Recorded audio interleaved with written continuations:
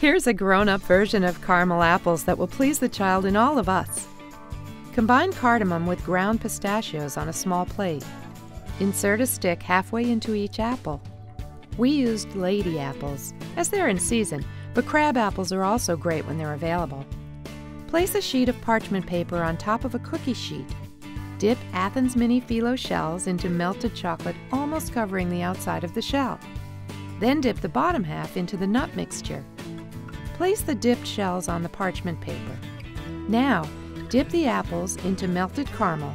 Let the excess caramel drip off. Then drizzle melted chocolate over the caramel and sprinkle a few nuts over the chocolate for a layered look. Carefully place each caramel apple into a mini Fillo shell. Repeat the process until each shell is filled. Refrigerate for 15 minutes or until the caramel and chocolate are hardened. Athens Mini Fillo Shells, available in your grocer's freezer.